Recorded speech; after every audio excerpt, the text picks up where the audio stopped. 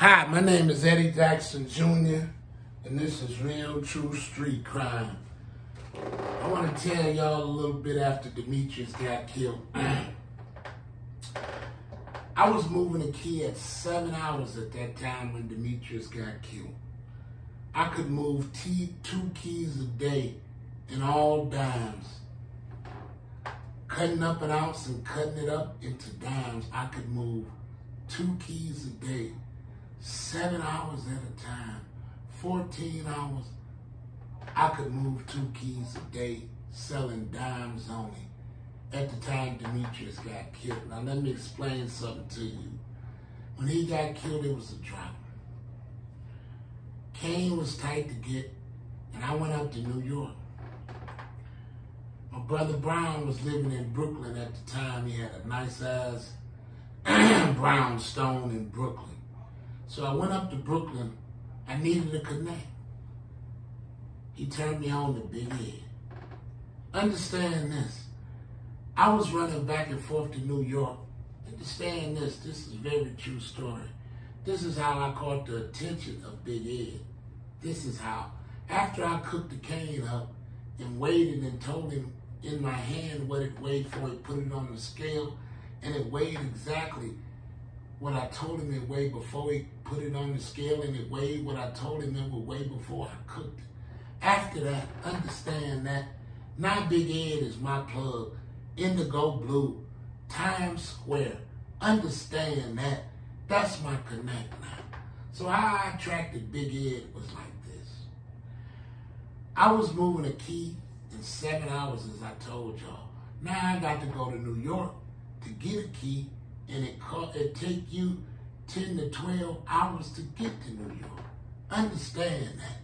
Now I got clientele, and at the time I was still dealing with Kevin Hill, and then when Demetrius got killed, because this is right after he got killed, I was still dealing with Kevin Hill now. So it's a drought, and they wanted some cane. I had went to New York and got a key from Big Ed. It's tight. They wanted it, so I sold it to them. I sold them the whole key. Now I'm making $10,000 profit off of selling them a key. Now, French Road is hot as a firecracker.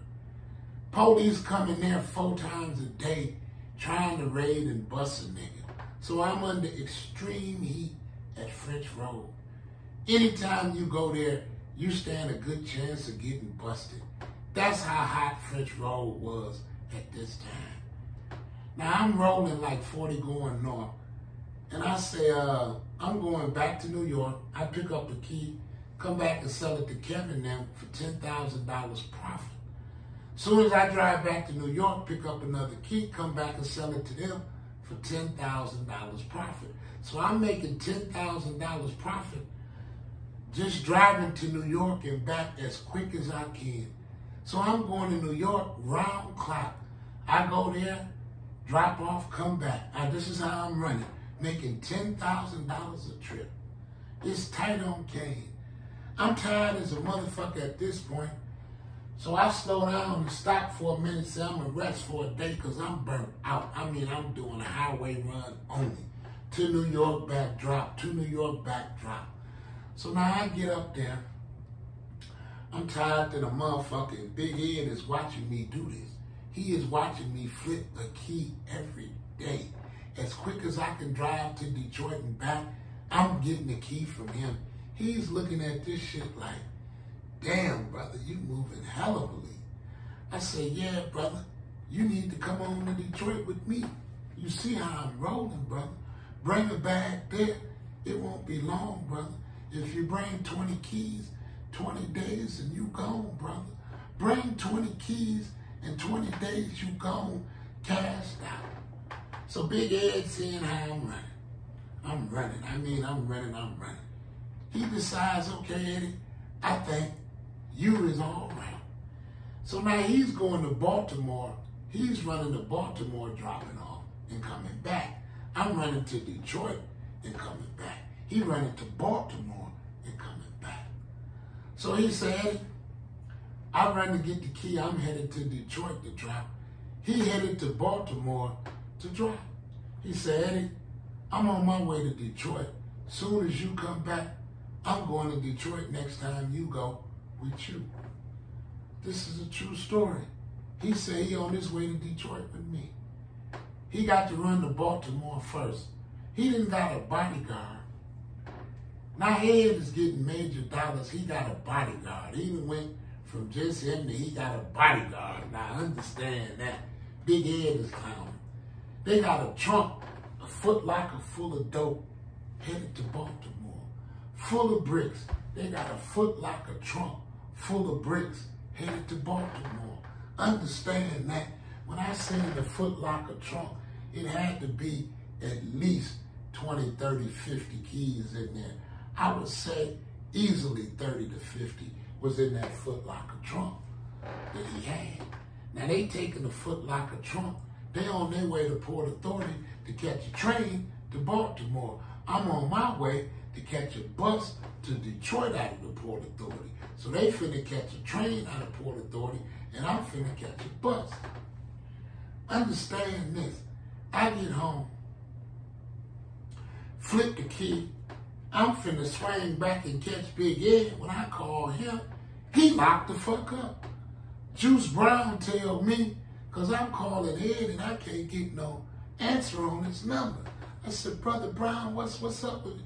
He said, man, he didn't got busted. When he left here, when you and him left here, he got busted in Baltimore. Soon as they got off the train, they rushed him. Got the trunk full of dope, him and the bodyguard. The bodyguard was carrying a trunk full of dope. The first thing the bodyguard said was, it's his. Understand what the bodyguard said. First words out of his mouth was, it's Big Ed's. Understand that. Big Ed then got sunk up in Baltimore when he should have been in Detroit getting major dollars fucking with me. This is real true street crime, a real true story. Understand that. This is real true street crime, a real story. Should have been getting paid, and he was sitting back doing hard time in Baltimore.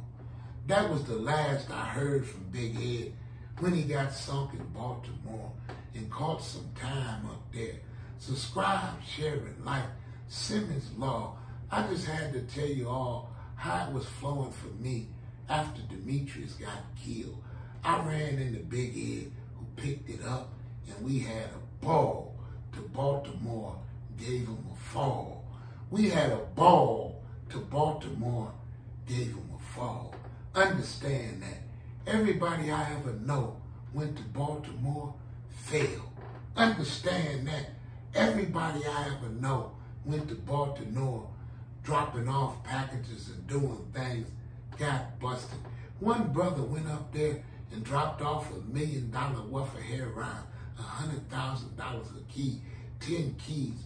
Soon as he got back to New York, went to sleep, the feds was in his place with the money, waking him up because the money had a tracking beaker on it. The money they had gave him had a tracker on it. They could track it anywhere it went. So when it went to New York in his apartment with him, they came and woke him up with the money, showed him the tracker, took him to the penitentiary. Understand that. That's what Baltimore did to all the brothers I know. They failed once they went to Baltimore. Understand that. Subscribe, share, and like Simmons Law. Check her out and she will definitely help you out. Check her out and she will help you out. Jelani's Tasting Table, world-class chef, straight out of Baker's Culinary College. Baker's finest, 420 style or regular style, have it your way. Top tier cuts, 313 Super Ken for the weekend. Top tier cuts, 313 Super Ken for the weekend. Crime Town, Kingpin's Kids. Understand that. Motown Mafia on Spotify is Courtney Brown Jr. Crime Town, Kingpin's Kids is on Spotify too. And Big Boss Film is Courtney Brown Jr. too. This is real true street crime. Eddie Jackson Jr. Why lie when the real true street crime will do? Why lie when the real true street crime will do? Motivate, don't hate. Motivate, don't hate. And if it helped you, meditate, don't hate. Clarence and Metcalf, loud delivery. Them brothers is sure enough loud, straight out of Highland Park, Michigan. 420 style gummy bears, or perhaps just that loud. Clarence and Metcalf, loud delivery. And you gotta check out Coney Island Chronicle, Instagram, Facebook, YouTube, all over the place. Coney Island Tony is Coney Island Chronicles. Check him out for yourself today. And I have to say this, why lie when the real true street crime will do? Understand that? Why lie when the real true street crime will do? I used to be so tired, brothers, of cutting up and hooking up. That's all I could do all day and half the night is cut up, cook up, cut up, and put it out there. Understand, running a 24-hour joint wears you out, wears you down, and at a point, it's going to wear you down because you can't stay up for 24 hours. I was following the words of Warren Buffett. If you don't make money while you sleep, you will be working for the rest of your life. Understand what Warren Buffett said. If you don't make money while you sleep, you will be working for the rest of your life. Understand that. So I shifted into 24-hour, 7th gear. Understand how stressful it is to cook up and cut up all day long, every day. Understand that. I had to slow down and go. I decided really 10,000 profit as opposed to ducking the raid van, ducking niggas trying to rob you, ducking everything. So I decided to take that 10 grand for a while, riding and dropping. So I sat back and ride and drop, but I got greedy. I got home and French Road was calling. I put some shit down and went through it so quick. I was making so much more if I break the package down and break it up, but it was so much more risk. Understand the risk. $10,000 safely or way more, 5 times that with 5 times the amount of risk. Understand that. I slowed up for a minute and took them 10,000 and laid back and relaxed for a while. Understand that 10,000 going back to New York, back and forth, was beautiful. All I had to do is duck the state trooper, Pennsylvania, and make it on home. Understand that. When I got home, if I'm at French Road, I got raids coming 4 times a day. Understand that. High stress. So I took the safe way. I took $10,000. I started splitting the key in half. And because I was greedy, I would sell half at French Road, leave it there for them to flip, while I would go get the half a key worked up and started getting the key and leave a half a key at French Road and get a key and flip it like that. So I started flipping the key every time I would drive back and forth from New York, and I left a half a key at home to serve at French Road while I was gone. Subscribe, share, and like, and this is how it was for me after Demetrius Holloway was gone. Understand that. Subscribe, share, and like. This is real true street crime. Why lie when the real true street crime will do? Subscribe, share, and like, and thank you to anybody who watches me. I truly appreciate your viewership, whether thumbs up or thumbs down. Thank you. And in the words of the fat man, Big Bear Cola, the magic fat man, over there on Crime Town, Kingpin's Kids with Ron Gear Valley, narrating it for you. Check it out today. And in the words of the fat man, Big Bear Cola, the magic fat man, Mr. President, I'm going to be seeing a lot of you all right here on YouTube. Red Dot Red Shoes. Subscribe, share, and like, and thank you to everybody who takes time out of their day to view me. You humble me incredibly, and without you, there is no me. Thank you. Subscribe, share, and like, and I'm going to be seeing a lot of you all. Ha ha!